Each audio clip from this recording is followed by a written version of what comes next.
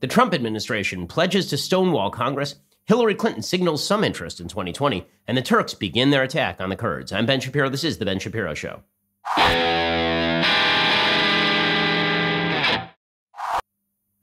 The Ben Shapiro Show is sponsored by ExpressVPN. Protect your online privacy today at expressvpn.com/Ben. Okay, we've got a ton to get to today. I take off 25 hours, guys, just to do some atoning, just to get right with God, and the world explodes because that's the way things work. Okay, so the latest in Impeachment-gate 2019. Over the past 36 hours, basically, the White House has now pledged they're going to stonewall Congress. This is not a good strategy. It's not. Now, I know there are a lot of folks on the right who are cheering this, a lot of folks on the conservative side who are saying this is exactly what the White House should be doing, given the political nature of this impeachment inquiry. And there is truth to the fact that the White House should be pushing back on some of these subpoenas, that the White House should be pushing back on Congress's power to do some of the stuff that they are doing. However, to simply state that they are going to, in blanket fashion, sort of stonewall Congress is a mistake. The reason it's a mistake is because it goes one of a couple of ways. One, all of this goes to the courts, and the courts actually rule against the Trump administration, in which case they have to turn over all of this stuff anyway, and now there is impetus for an impeachment move because of so-called obstruction, because the White House is attempting to prevent information from being disseminated. Right? Obstruction was used as an impeachment grounds for both Clinton and Nixon. So that's possibility number one. Possibility number two, it goes to the courts, and the courts simply decline to answer the question. They say this falls under what they call the political question doctrine, meaning that when the branches are hashing things out between themselves, it is really not the business of the judiciary to step in and do anything about it. Well, that then throws it back on Congress. And Congress, in order to defend its own prerogatives, to get information, because Congress does have the constitutional power to impeach. Congress does have the constitutional power to investigate under Article 1 and Article 2 of the Constitution. With all of that said, Congress will then be led to get its sort of spine up a little bit, get its back up, and say to the executive branch, listen, even if we're Republicans, we are not going to let the executive branch simply decline to work with Congress in any way, in any investigation, because that sets a precedent that is undoable once a Democrat is in office again. And then possibility number three is that the White House stonewalls and gets away with it. The problem there is that once that strategy is on the table and has been successfully used, it is now used by presumably every president, and that means that the presidency, no matter which party the presidency is being held by, the president can now get away with anything. Okay, so with that said, the White House's basic statement, which is that Congress needs to be specific about what exactly it is calling for, what Congress is actually doing legally speaking, that part is true. But the White House basically saying we're not cooperating under nearly any circumstances. It depends how you read the White House's letter, but if that is what they're actually claiming, that's a massive overreach and it's a bad move strategically. It's going to be much easier to show that the White House is stonewalling and therefore engaged in a cover-up than to show that the White House actually involved itself in criminally impeachable behavior in the first place. As I've been saying for a couple of weeks now, it is always easier to get a president for a cover-up than it is to get a president for a crime. It was easier to get Richard Nixon for the cover-up of Watergate than it was to get Richard Nixon for Watergate itself. It was easier to get President Clinton for obstruction of justice than it was to get President Clinton for any of the underlying crimes, including perjury, by the way. And so the Trump White House should just take note of that fact when they decide how far to stonewall Congress. Okay, we're going to get to exactly what the White House did. Are they actually stonewalling Congress, or are they actually not? We'll get to that in just 1 second. First, let's talk about health insurance. Health insurance helps with medical bills, but it does not actually replace your lost income. This is where you have disability insurance. Disability insurance does replace your lost income. It's essentially insurance for your income. It protects that paycheck if you get sidelined by an illness or an injury. So where can you get disability insurance without spending a fortune and without spending a long time figuring out the right place to do it? You go over to PolicyGenius.com. PolicyGenius does all the shopping for you. They compare quotes from the top disability insurance companies to find the best price for you. Then their licensed experts manage the application process to save you time and hassle. And PolicyGenius doesn't just make disability insurance easy. They can also help you find the right life insurance and home and auto insurance too. They're your one-stop shop for insurance. So if you rely on your income to get by, head on over to PolicyGenius.com to compare disability insurance quotes today. It's an important adult thing to do. Insurance is you hedging against the possibility of bad things happening. And if you're an adult, you need to think about that stuff, particularly if you have a family that you are taking care of. Policy Genius will help you protect your paycheck at a price that makes sense for you. Policy Genius, the easy way to compare and buy disability insurance and life insurance and all sorts of insurance. Go check them out at PolicyGenius.com. Okay, so here is the actual story. According to the Washington Post, the White House on Tuesday said it would not cooperate with the House's impeachment inquiry of President Trump arguing that the probe, quote, violates the Constitution, the rule of law, and every past precedent in an escalating standoff with an unbound Congress. In a scathing 8-page letter, the White House said the inquiry into the Ukraine scandal was without merit, complained that the president has been denied his due process rights, and argued that Democrats were intent on overturning the results of the 2016 election and influencing the 2020 contest. Okay, so as I say, there are a couple of angles to this letter. We're going to go through the letter today. Angle number one, the political angle. Obviously, the Trump administration trying to make the case this entire thing is politically illegitimate. Now, does that make it constitutionally illegitimate? Of course not. The House has the unilateral power of impeachment. It does not make it constitutionally ridiculous for the House to launch an impeachment inquiry, even along the lines that are weak. The White House is also pointing out some shortcomings in the way that the Democrats are approaching this thing legally. They're pointing out the Democrats have not actually voted as a full House to open an impeachment inquiry, which would give them some additional powers. Also, they have not really abided by precedent in terms of using their subpoena power and allowing the minority to subpoena witnesses as well. That part happens to be true. The question is whether the letter is an overreach, what the letter is designed to do, and whether the letter is setting the groundwork for the possibility of a full-scale stonewall by the Trump administration. Now, the reason that there is suspicion that this may be setting the precedent for a full-scale stonewall, no matter what Congress does, is because the Trump administration did intervene over the past couple of days and prevented Gordon Sondland, President Trump's ambassador to the European Union, from testifying on Tuesday morning before House committees. House Democrats then issued a subpoena to Gordon Sondland in the impeachment inquiry. He had bowed to a State Department order to skip a deposition earlier in the day. Now, Gordon Sondland, as you know, is as I say, Trump's ambassador to the EU. He was on that text message exchange with Kurt Volker, who is the special envoy to Ukraine, as well as with Bill Taylor, who happened to be the special replacement for the ambassador to Ukraine. They were on this text exchange all about basically whether the Trump administration was pressuring Ukraine to prosecute Joe Biden in order to receive military aid. And there was a disagreement among these officials on this text message exchange. And so Sondland's testimony presumably would be important in determining exactly what he was told by the Trump White House. The Trump State Department stepped in and they said, we're not going to let him testify. They didn't really make clear under what conditions this was. Democrats had requested that he testify. Now they've issued a formal subpoena. They presumably could hold him in contempt. They could also hold the State Department in contempt. Democrats have subpoenaed Sondland for his testimony and documents that these are being withheld by the State Department. The subpoena demands those documents be turned over by October 14th, and they say that Sondland must sit for a deposition on October 16th before 3 congressional panels, which means before the end of next week. The 3 Democrats who lead the various committees that are doing this investigation, Schiff, Cummings, and Engel, they said, we consider this interference to be obstruction of the impeachment inquiry. Now, they can consider whatever they want to be obstruction. It's not obstruction until there's a court order that says that you have to show up for the subpoena under the conditions specified by Congress, and then the person doesn't show up. Then you get into obstruction of justice issues. It is not mere obstruction simply to say, I'm not showing up for a subpoena, and then it gets thrown into the court. In fact, that sort of negotiation happens all the time with regard to subpoenas. Somebody is subpoenaed, they say no, it goes to court, the court rules. But that's why it has to be a formal subpoena. That is the grounds for the lawsuit itself. The State Department has not responded to requests for comment at this point, but President Trump, never one to shy away from Twitter, immediately went on Twitter and explained why Sondland was not going to be showing up. He tweeted out, I would love to send Ambassador Sondland, a really good man and great American, to testify, but unfortunately he would be testifying before a totally compromised kangaroo court, where Republicans' rights have been taken away and true facts are not allowed out for the public to see. Importantly, Ambassador Sondland's tweet, which few report, stated, quote, I believe you are incorrect about President Trump's intentions. The president has been crystal clear, no quid pro quos of any kind. That says it all. So he's happy with that particular text message from Sondland that was to Bill Taylor, the replacement for the ambassador to Ukraine, and he doesn't want Sondland testifying. Notice that he's basically saying, under no circumstances do I want Sondland testifying. Not, there's going to be a negotiation about what documents are turned over. And this is what's leading to the grand suspicion on the part of Democrats and on the part of the media that the White House is going to engage in an overall stonewalling effort. Well, that obviously was bolstered by the letter that was sent by Pat Cipollone, who happens to be the president's attorney in this particular case.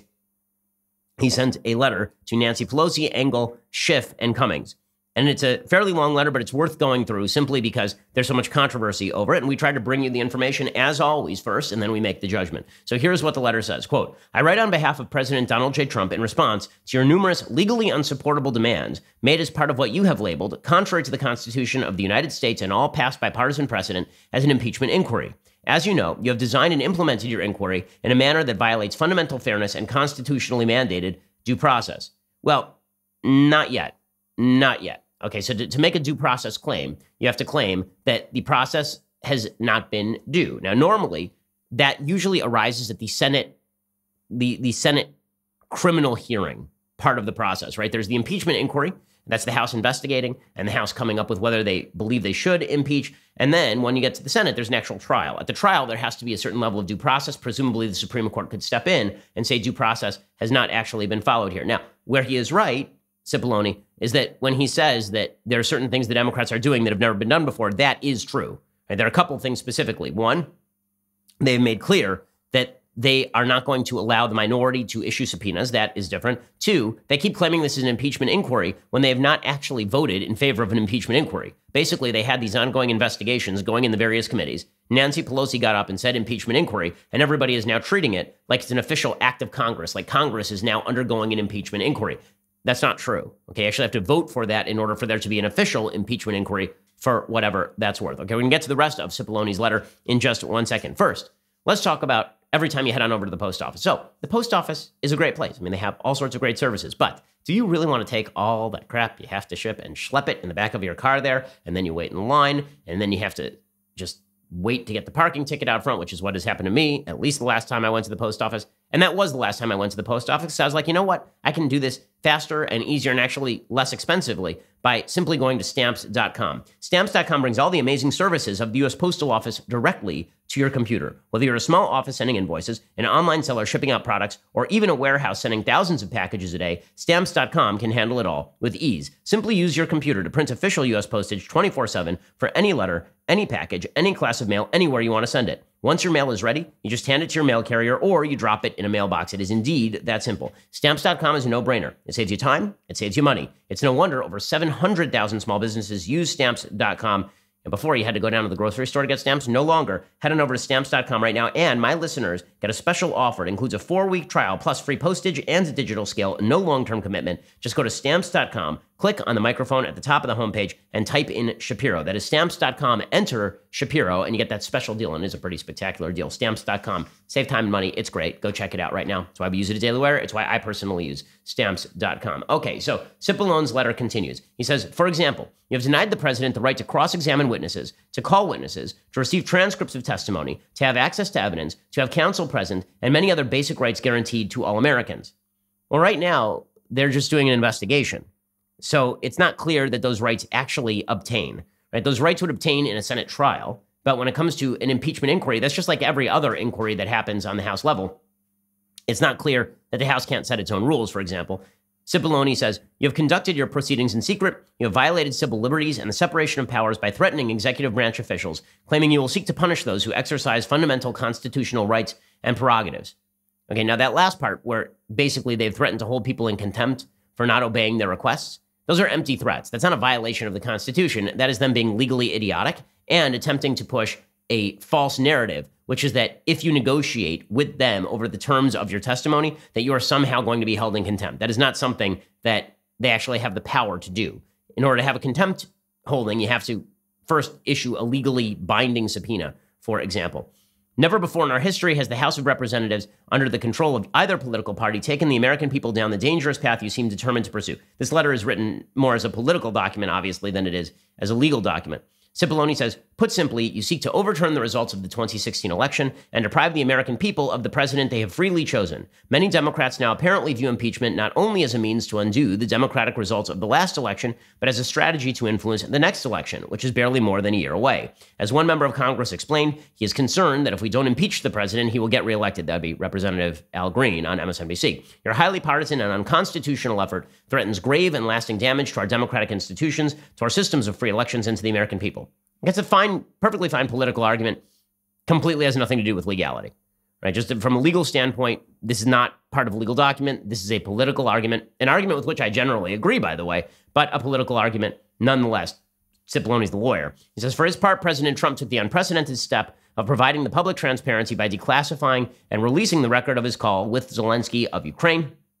And then it says, the record clearly established the call was completely appropriate and that there is no basis for your inquiry. The fact there was nothing wrong with the call was also powerfully confirmed by Chairman Schiff's decision to create a false version of the call and read it to the American people at a congressional hearing without disclosing that he was simply making it all up. Now, again, Schiff made a fool of himself, right? But I don't really think that is what Schiff was doing. I mean, I'm trying to be fair to everybody here, because the fact is that while I think that Schiff is a real snake in the grass when it comes to his proceedings, I think that the pretend outrage at him faking a conversation in a clearly made up way and pretending that everybody thought that was real, I don't really buy that particular line of argument. In addition, information has recently come to light, says Cipollone, that the whistleblower had contact with Chairman Schiff's office before filing the complaint. That, of course, is true.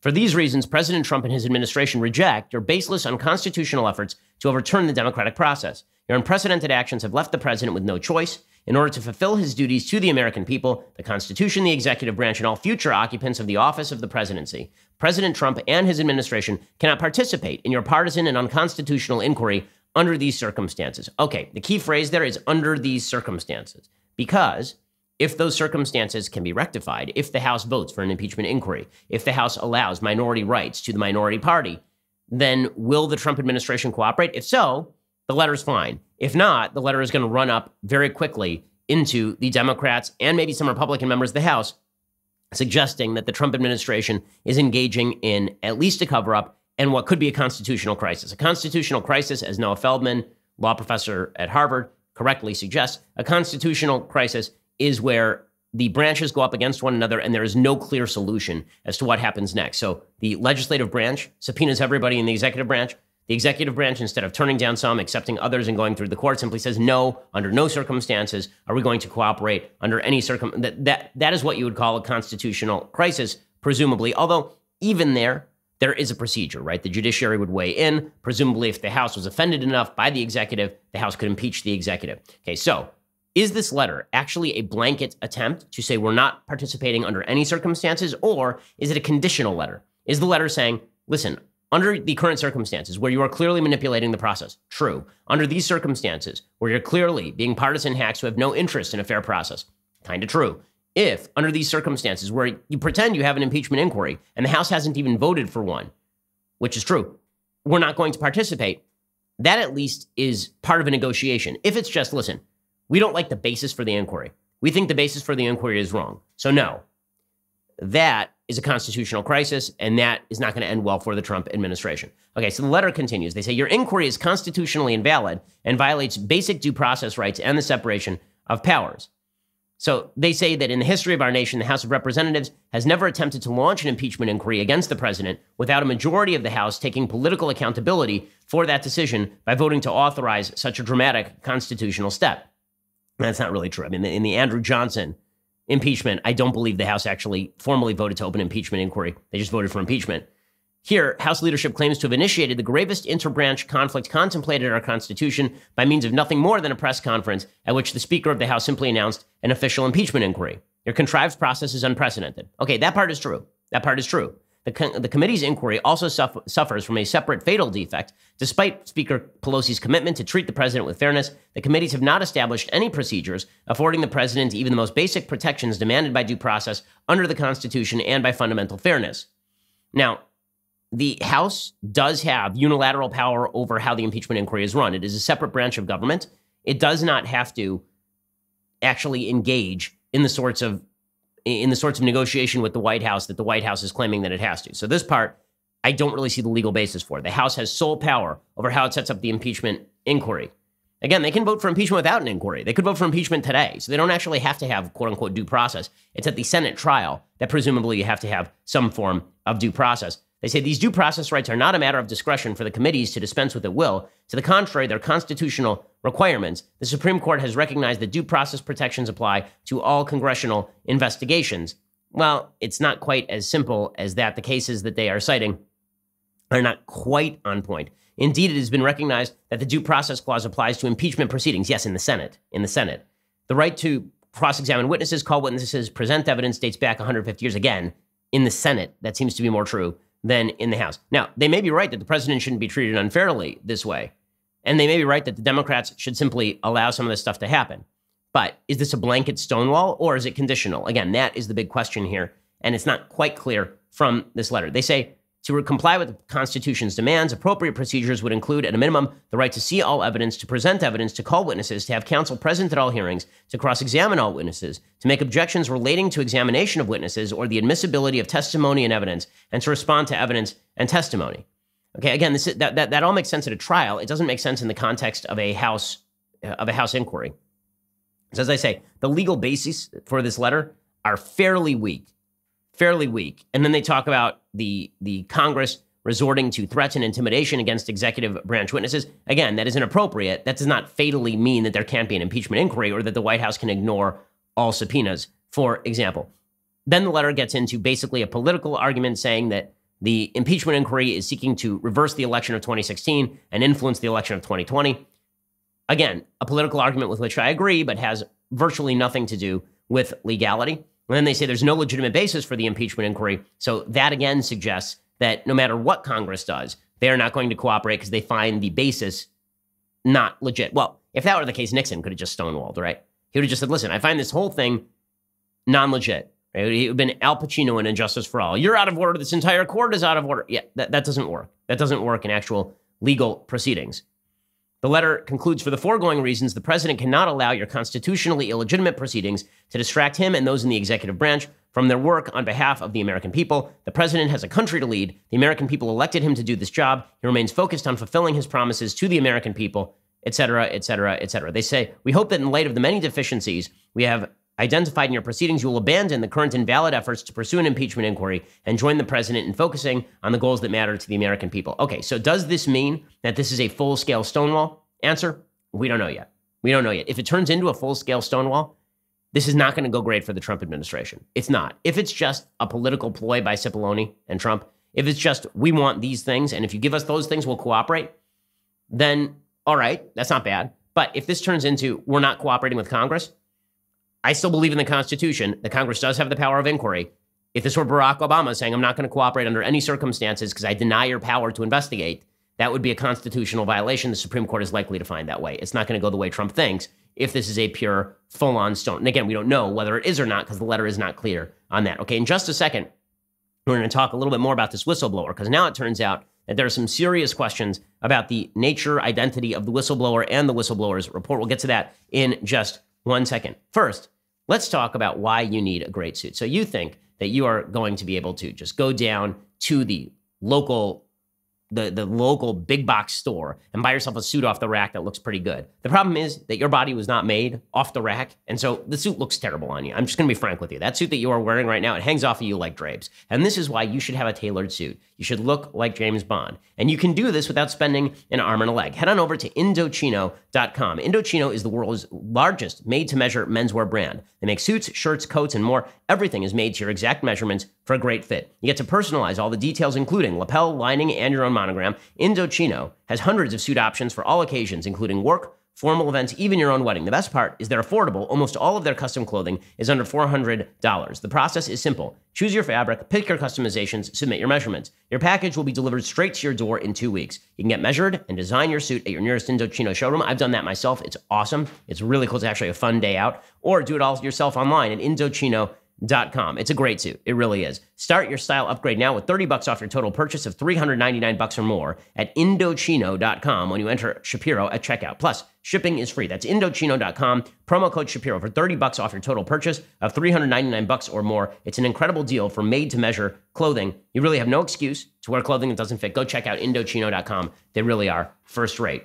Okay, so meanwhile, there is some news about the whistleblower that should be disquieting because, as I have said, several things can be true at once, as I'm fond of saying. One, bad idea for the Trump administration to completely stonewall the investigation. It has not ended well for Clinton. It didn't end well for Nixon. It's just not a smart strategy. Two, this can be a highly partisan inquiry that obviously smacks of an attempt to take down Trump without proper evidence. I mean, that so far seems to be the case. 3, it can turn out the whistleblower was manipulating things from the inside with the help of Adam Schiff from the outside.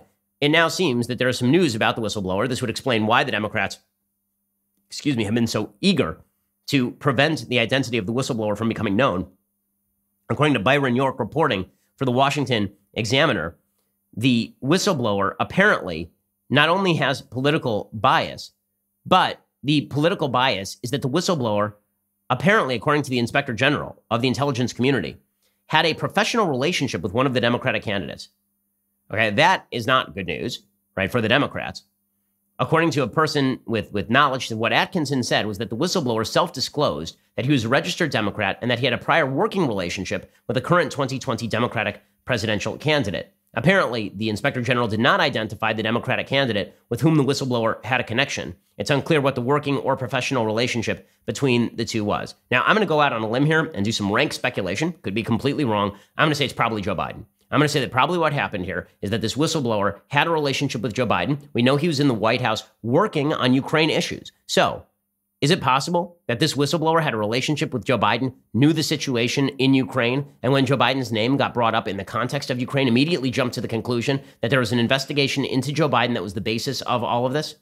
And he wasn't going to have that because he knows Joe Biden and Joe Biden's a good man? That seems quite possible. It seems quite, and if so, that certainly colors the whistleblower's memo. So the original whistleblower memo that apparently raised hackles is now being reported by CBS News. CBS News has learned the full contents of what appears to be a memo written by the whistleblower one day after President Trump spoke with the Ukrainian President Vladimir Zelensky in July. The memo, dated July 26, is based on a conversation the whistleblower had with an unnamed White House official who listened to the call. So again, leakiest White House of all time. Apparently, according to the memo, the White House official described the contents of the call as crazy, frightening, and completely lacking in substance related to national security. The whistleblower said the official was visibly shaken by what had transpired and seemed keen to inform a trusted colleague within the U.S. national security apparatus about the call. Okay, what made him call this guy? Is it possible that the person on the call is from the White House, is a White House staffer who's a holdover from the Obama administration, was friendly with Team Biden, called up another person who was friendly with Team Biden, and that person filed a whistleblower complaint? Again, rank speculation. Could be completely wrong. I'm going to guess that is not completely wrong. So I'm sure we'll find out more in the future. If that turns out to be the case, then it certainly casts a lot of doubt on the motives of the whistleblower. Now, does that mean that Trump is innocent of all manipulation in Ukraine? We've read the transcript. Right, we've seen text messages. There will be additional evidence presented, but it does make this look a lot more like a partisan hit on behalf of Joe Biden than it does like an attempt to root out and ferret out corruption inside the White House. Now, one thing is pretty clear. A lot of the diplomats who are involved in the Ukraine situation were at the very least disquieted by the activity in the Trump administration. From that text message conversation between Kurt Volker, the special envoy to the Ukraine, and Bill Taylor, who is the interim ambassador to Ukraine, and Gordon Sondland, who is the EU ambassador. There's obviously a lot of disquiet about this. And now there are reports from the New York Times that members of the State Department were at least a little perturbed about the way in which aid to Ukraine was restored. Brad Frieden, who is the State Department's acting deputy assistant secretary overseeing issues in Europe and Eurasia, apparently wrote in a September 12th email the day after the restoration of Ukrainian aid, quote, "Keep moving, people. Nothing to see here," which is never a wonderful thing to write in an email exchange where people are worried. He said the National Security Council would not publicly announce that $141 million in State Department assistance was being restored after being held up in what the White House described as a normal review, which is weird, by the way. I will say it is weird, right? It's weird to say that you went through a normal review process and then you greenlit the aid, but we're not going to announce it publicly. And why? Why the attempt to keep quiet? According to one of these emails, which is presumably to Bill Taylor, it says, in terms of public messaging, the National Security Council is deliberately treating both the hold and its lifting as administrative matters. There won't be a public announcement on this end. My advice is to keep your public messaging low-key as well, along the lines of OMB has completed its administrative review of security assistance for Ukraine, and our assistance will continue as before. Which, again, starts to look at least a little bit suspicious. So more details, I'm sure, will be forthcoming, as always, because we're at the beginning of this process, not at the end of this process. And lots of things can be true at once. Democrats can be manipulating the process. They can be being unfair to President Trump. This could have been pushed by a partisan whistleblower. And it could be that there was malfeasance inside the Trump White House. All of those things could be possible at once. We're going to keep an eye on it. And again, I'm one of these people who is fond of the phrase, I don't know. You know why I'm fond of that phrase? Because I don't know. You know, you should be fond of that phrase too, because you don't know. The only people who know what actually happened in this whole policy situation are Trump and his immediate aides. Those are the only people who know. Okay, so if you are suggesting that you know full-scale Trump is totally innocent, everything is totally above board and fine, you don't know that. If you're a Democrat and you're suggesting that you know for a fact that Trump was only out to get Biden, you certainly don't know that based on the available evidence at this point. We're going to find out. And the stonewalling is actually more of a danger to Trump's future as president than is the inquiry itself. I feel this the same way that I do about the Mueller inquiry, right? During Mueller, there were a lot of people on the right who were urging Trump, fire Mueller, end the investigation, just stop this thing. And I kept saying, nope, let it go all the way out, because in the end, Mueller's likely to find nothing. And if you stop it, then it starts to look like obstruction. It starts to look like you're afraid of what Mueller is going to find. Well, the same thing holds true here. Don't stop the investigation. Listen, the Democrats are going to blow this thing anyway, so you may as well give them enough rope to hang themselves, because they certainly will hang themselves almost no matter what you do. Okay, in just a second, we're going to get to the situation in Turkey, which has become quite grave quite quickly, because it turns out when the president of the United States signals to a dictatorial foreign power, then go in and murder a bunch of people who helped us out fighting ISIS, guess what? The Turks move. We'll get into that in just 1 second. First, let's talk about credit card debt. It's very easy to rack up credit card debt. You know, like, you make a couple bad decisions, all of a sudden you're paying 20% interest rates every single month, and you're stuck in credit card debt forever, and it's hard to get out. Well, this is why you may need to check out LendingClub.com. With Lending Club, consolidate your debt or pay off your credit cards with one fixed monthly payment. Lending Club has helped millions of people regain control of their finances with affordable fixed-rate personal loans. No trips to a bank, no high-interest credit cards. Just go to LendingClub.com. Tell them about yourself and how much you want to borrow. Pick the terms that are right for you. If you're approved, your loan is automatically deposited into your bank account in as little as a few days. Lending Club is the #1 peer-to-peer lending platform, over $35 billion in loans issued. It's really easy to get into debt. Instead of, fussing and being upset about how you got in debt, instead solve the problem.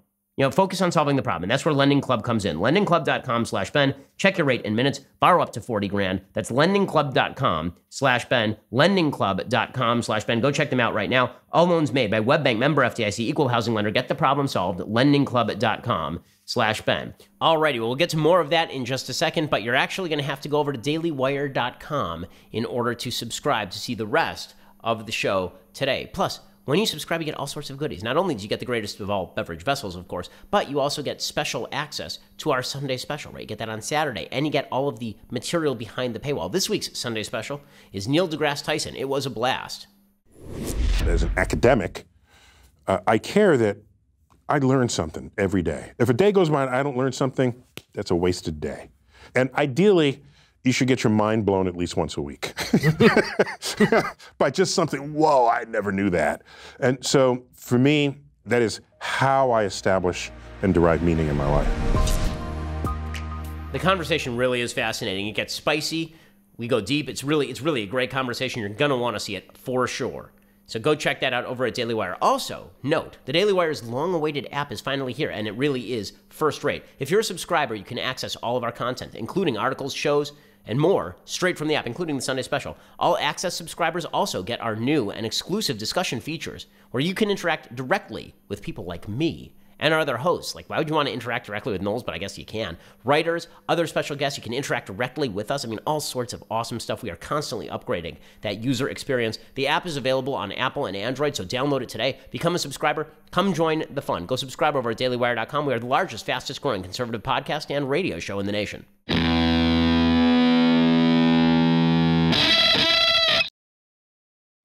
And meanwhile, it's been a very bad week for President Trump overall, and this situation with Turkey is not making things any better. Trump signaled that he was withdrawing some 50 U.S. troops. He said he was withdrawing them from Syria altogether. That's not true. He's apparently just withdrawing them from the area where Turkey wants to invade and kill a bunch of Kurds. And that is foolhardy at best. And now you're hearing a lot of arguments today from people, including President Trump. We can't be part of these forever wars. Forever wars, forever wars. This wasn't a forever war. It was 50 troops in one place. And here's the thing. There are very few things that are certain in American foreign policy. One thing that is absolutely certain in American foreign policy, where American boots disappear, things get worse. And when American troops are present, things are not as bad. When you remove American troops, things get worse. So the question becomes not how many lives are you going to sacrifice for the Kurds, but how many Kurdish lives are you willing to sacrifice so that our soldiers don't have to stand in this particular place? Because you know how many American soldiers were killed by the Turks over the past several years? The answer is 0.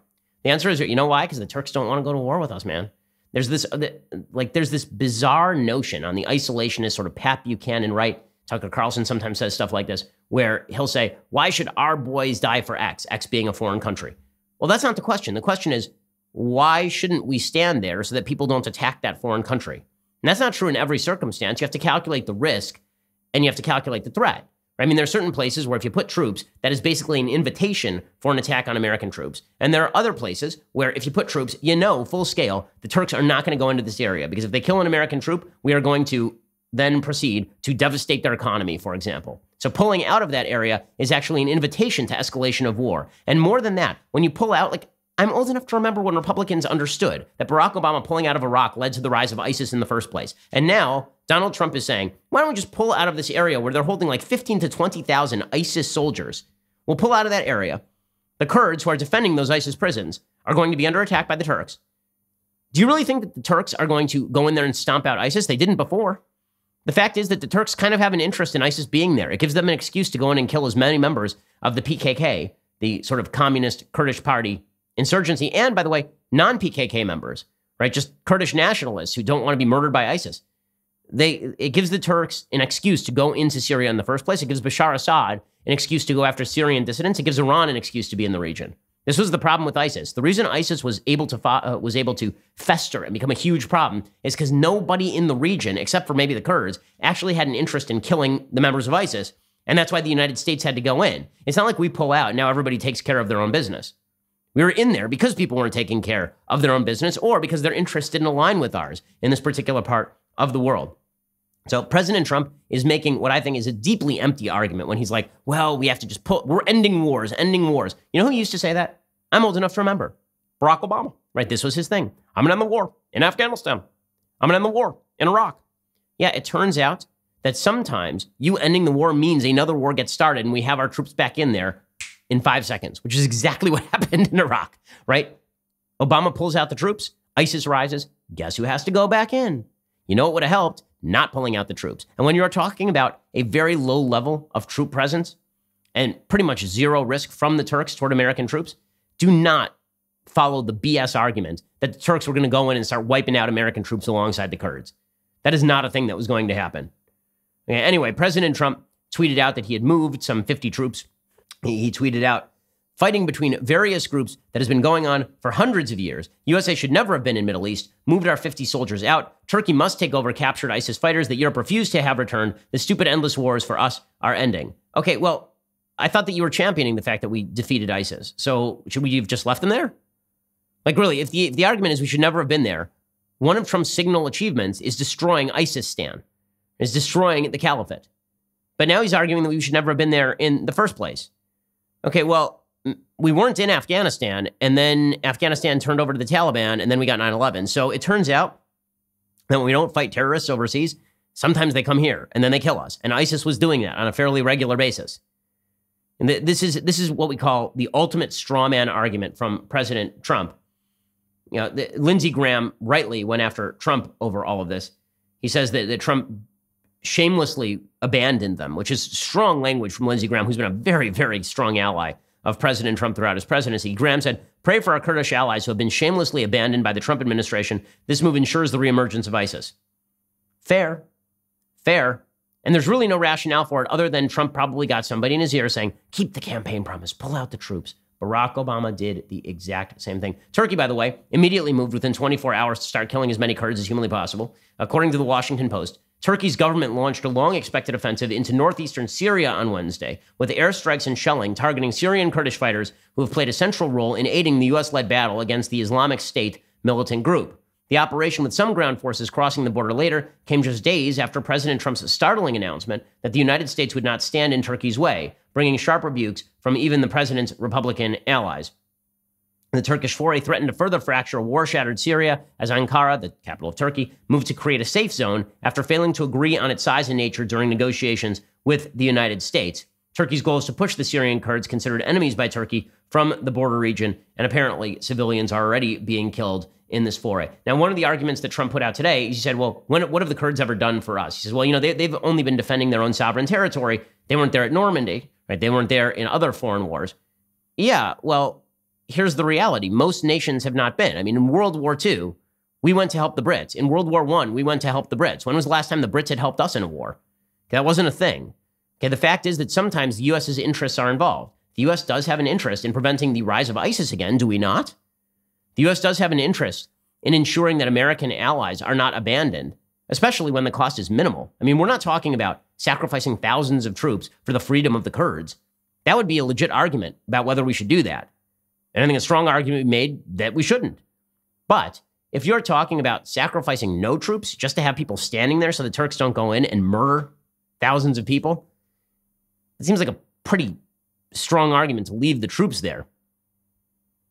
Sergio Gore, who is he's one of the press people for Rand Paul, who's an isolationist. He says, it's expected that some in the GOP who took us into these endless quagmires in the Middle East are unhappy about ending wars, but where is the left? The silence is resounding. Silence is not always golden. Donald Trump is doing the right thing and should have bipartisan support. I know Sergio's wrong on this. President Trump says true. Should have never been there in the first place. Again, should have never been where in the first place? Like, I don't know what the first place means. Are we talking about like going all the way back to the time of T.E. Lawrence? It turns out the West has been present in the Middle East for quite a long time. And again, we weren't really present in Afghanistan after the late 1980s. It did not redound to our benefit particularly. So again, bad policy from President Trump. Meanwhile, the 2020 race is getting weird. Hillary Clinton is popping up her head again. This all happened because Hillary Clinton did an interview with Judy Woodruff in which she explained that if she ran, she would beat President Trump again. Of course, she won the popular vote, but she did not beat President Trump, which is why she's not sitting in the Oval Office right now. So here is Hillary Clinton explaining that, yes, she could beat Trump again if she were. By the way, the polls do not show this. It truly is remarkable how obsessed he remains with me. But this latest tweet is, so typical of him. Nothing has been more examined and looked at than my emails. We all know that. So he's either lying or delusional or both. There was no subpoena, as he says in a tweet this morning. So maybe there does need to be a rematch. I mean, obviously, I can beat him again. Okay, and then apparently she tried to claim that she was joking. But would Hillary love to get back in? No doubt. No doubt she would. And the Democratic field is extraordinarily weak. Trump tweeted at Hillary, of course, because he can't resist. He loves the fact that as do we all. He said, I think the crooked Hillary Clinton should enter the race and try and steal it away from uber-left Elizabeth Warren. Only one condition. The crooked one must explain all of her high crimes and misdemeanors, including how and why she deleted 30,000 emails after getting subpoena, congressional subpoena. I do love that he calls her the crooked one, the crooked one. And then Hillary Clinton tweeted back, don't tempt me. Do your job. Man, Hillary Clinton jumping back in finally might make this thing fun again. Meanwhile, Joe Biden is out there suggesting that Trump should be impeached. This, of course, because one thing is true. Joe Biden certainly does not want his son, his own conduct in Ukraine, made the center of attention. Again, here is Joe Biden going after Trump. With his words and his actions, President Trump has indicted himself by obstructing justice, refusing to comply with the congressional inquiry. He's already convicted himself. In full view of the world and the American people, Donald Trump has violated his oath of office, betrayed this nation, and committed impeachable acts. To preserve our Constitution, our democracy, our basic integrity, he should be impeached. Okay, he still has not actually explained on what basis. When he says obstruction, not yet. Not maybe that'll happen, but not yet, as we've been discussing all day. By the way, I do love that Joe Biden continues to engage in this myth-making about how there were no scandals in the Obama administration. There's another line that Joe Biden dropped yesterday. He said that one of the things he's proud of is that there were no scandals. Yeah, I was there. There were lots of them, dude. You know the thing I'm proudest of was Barack and me. Avoiding the scandal. Great year. Okay, Peter Schweitzer has a piece in the New York Times today. The Biden campaign is super pissed off about it. The piece is called What Hunter Biden Did Was Legal, and that's the problem. And Peter Schweitzer, who has written a bunch of books about corruption inside Washington, D.C., really a terrific researcher, he suggests that the Washington Corrupt Practices Act is necessary to stop political families from self-dealing. He says, as vice president, Joe Biden served as point person on American policy toward China and Ukraine. In both instances, his son Hunter, a businessman, landed deals he was apparently unqualified to score, save for one thing, his father. And then he describes the fact that in December 2013, Joe and Hunter Biden flew aboard Air Force Two to China. Less than 2 weeks after the trip, Hunter's firm, Rosemont Seneca Partners, which he founded with 2 other businessmen in June 2013, finalized a deal to open a fund, BHR Partners. Thus far, the firm has invested about $2.1 billion, according to its website. In trying to disprove a link between the father's powerful position and the son's surprising success, Hunter Biden's lawyers claim he didn't take an equity stake in BHR Partners until after Biden left office. But he took a board seat when it was founded in December 2013. At the same time, his business partner was a vice chairman. With the Russian invasion of Crimea in 2014, Joe Biden became point person in Ukraine too. That same year, Hunter Biden landed a board position with the Ukrainian energy giant Burisma Holdings. Despite having no background in energy or Ukraine, he was paid as much as $50,000 a month, according to financial records. Why would someone with so little experience be able to command such enormous payments? Well, it's pretty obvious. His daddy was Joe Biden. Right? So when he says no scandals, what he really means is, please don't investigate me. Please, please don't investigate me. And as it turns out, the other Democrats are going to have some problems too. So it came out just a couple of days ago that Elizabeth Warren apparently has been issuing statements that are not consistent about why she was fired in 1971 from a job as a teacher. It turns out she was not fired. She said she was fired because she was pregnant. It turns out not so much. Here's a clip in 2007 in which Warren herself basically acknowledges that she left the job voluntarily. It was in a public school system, but I worked with the children with disabilities. And I did that for a year. And then that summer, I actually didn't have the education courses. So I was on an emergency certificate, it was called. And I went back to graduate school and took a couple of courses in education and said, I don't think this is going to work out for me.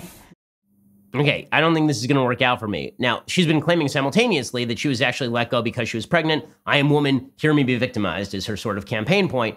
Now she's sort of sticking with the story. It doesn't matter that the records show that she resigned. It doesn't matter that they offered unanimously to extend Warren a second-year contract with that emergency certificate in place. She's still going to stick with this story because she has to keep pretending she's a victim. This sort of stuff will come back to bite Elizabeth Warren directly in the ass, right? This is exactly what she did with the Pocahontas nonsense. She's trying to claim a mantle of victimhood because she needs it in the Democratic primaries, but she's putting herself in for a world of hurt because if she's lying about victimology, she's had a pretty privileged life in the United States. If she's lying about victimology, that is not something that's going to redound to her benefit. She's sticking by her story, however. Here's Elizabeth Warren yesterday saying that no. After all, she was fired because she was pregnant. When I was first hired, I didn't have all of the right courses for a permanent certificate, but I was hired, so it was called an emergency certificate, a 1 year. But I'd already been renewed. They gave me the job and said, you're hired for the next year. It's yours, kid. And when they discovered I was pregnant, they said, oops, it doesn't matter much what the term is, but let's be clear. I was 6 months pregnant. It was my first job. I was 22 years old. And the job that was mine, that I'd been hired for the next year, was taken away when they knew I was pregnant. Okay, there is no evidence for this. There's no evidence for this other than her own account. Again, the actual documents, according to the Washington Free Beacon, suggest that she resigned and that her resignation was accepted with regret. So I'm sure this will not be the end of that particular investigation for Elizabeth Warren. Nonetheless, she is the front runner, and she is not stacking up all that well against President Trump by poll data. So we'll see how all of this works for her as time goes on. Okay, time for a quick thing I like and then a thing that I hate. So things that I like. Today, let's do another movie that I had to watch on my 13-hour journey to Israel. So they had a lot of movies that were available for viewing. One of these was the movie Yesterday. And this is a pretty charming movie by Danny Boyle. The basic premise of the movie is that there is a guy who is sort of a pub singer, and he's completely unsuccessful. And then there is basically a major power outage. And when the power goes back on all over the world, a bunch of things are missing from everybody's memory, including the Beatles. The Beatles just don't exist. So nobody actually is aware of the Beatles' music except for this guy. This guy somehow knows the Beatles' music. And so he starts playing their songs and becomes, of course, a rock legend. Here's a little bit of the trailer. This was my last gig. If it hasn't happened by now, it's like a miracle. Miracles happen.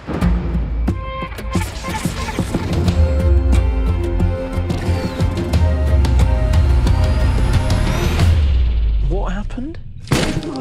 Electricity flicked off all over the world.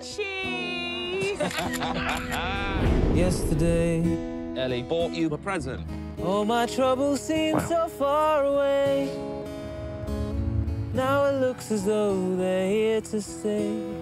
Oh, I believe in yesterday. When did you write that? I didn't write it. Paul McCartney wrote it. The Beatles. Who?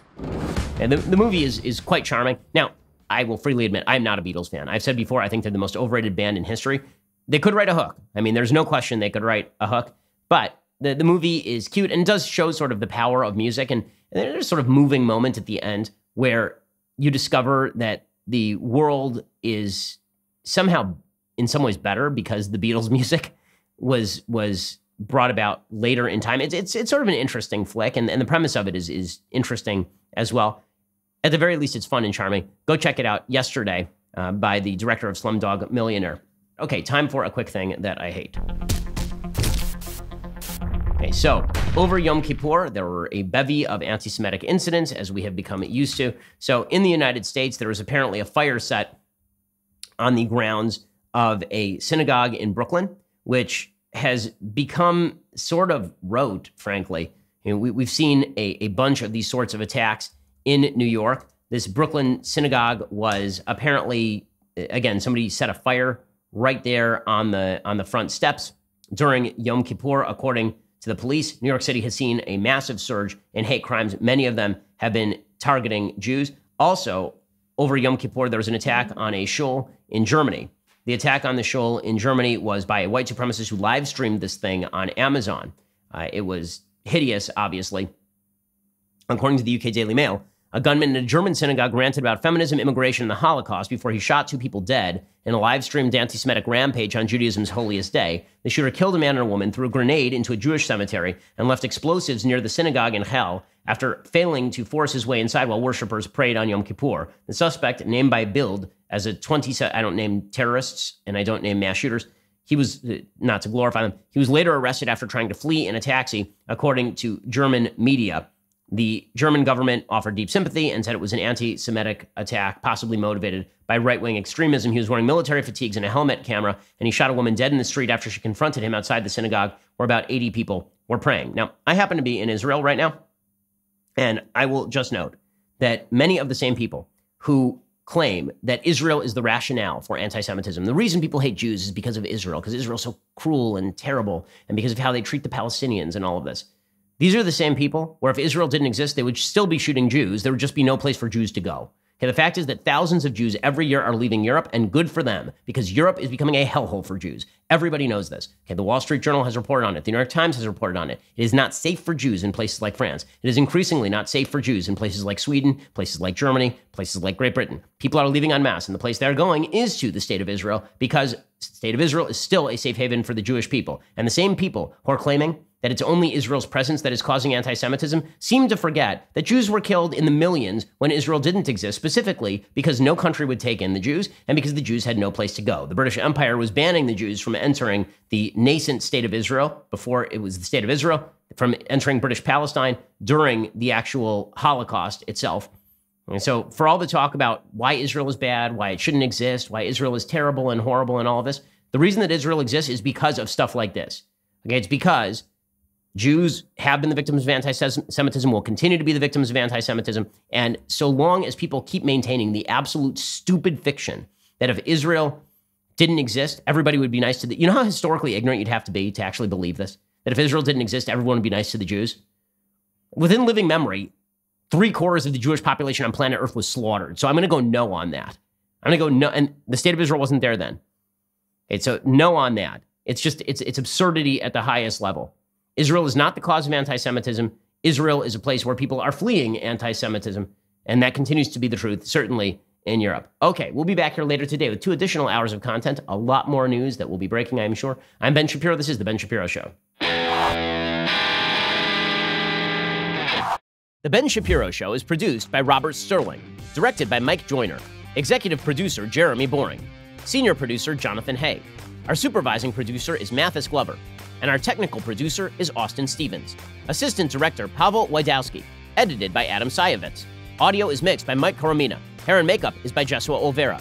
Production assistant Nick Sheehan. The Ben Shapiro Show is a Daily Wire production. Copyright Daily Wire 2019.